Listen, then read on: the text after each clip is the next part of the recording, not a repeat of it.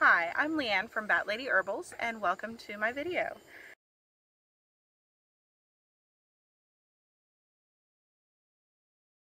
So this is the sea grape, or the Florida sea grape. Its Latin name is Cocoloba uvifera. As you can see right now, it does have these amazing little berries on it. These are the immature berries. As the summer progresses, these berries are going to get bigger and they're going to start turning red. They look just like little grapes hanging off the vine. But this is in the buckwheat family. Now because it's in the buckwheat family, there is one caution with this plant. And that is if you have allergies to plants in the buckwheat family, you might be allergic to the pollen. If you're not, this plant is super popular with our Florida pollinators and makes an excellent honey.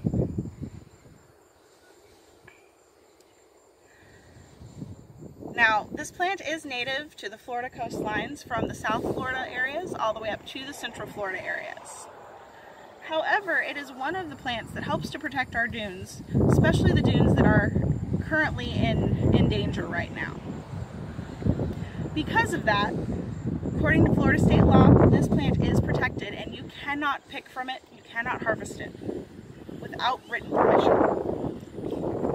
Fortunately for us, it's an absolutely gorgeous ornamental, and it's really easy to grow, so you can find it at most nurseries in Central Florida. But keep in mind, if you want to grow this plant, you're going to need to get at least one male and one female, which probably means, at least in my case, that I would want to have like 4 or 5 just to make sure I have a male and a female. As you can see, this plant is popular as an ornamental because it's absolutely beautiful. Even without the berries and the flowers, the leaves are just gorgeous. The young leaves, as you see, come out and they're kind of reddish and they're shiny. As they get older, they lose their shine and they turn green, but they keep the red in the veins. And in some cases, in the younger but more mature than baby leaves, you also can see red on the underside. These grapes are absolutely delicious. They're tart. They don't have very much natural sugar to them, but they're also full of calcium and potassium. And they're also loaded down with iodine, which makes this a great treat for people who have thyroid conditions. Just 3 of the ripe grapes a day is enough iodine to help prevent goiters. The leaves have a wonderful property where if you make a tea from them, it can actually help to regulate your blood sugar. So this plant is also a good plant for people who are diabetic.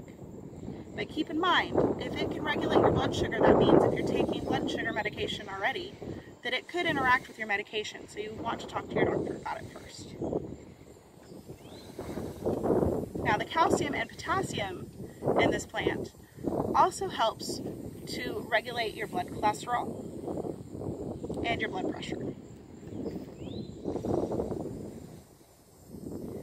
Also, the roots and the bark can be boiled together to create a decoction, which is very similar to a tea, that can help stop dysentery and help prevent diarrhea.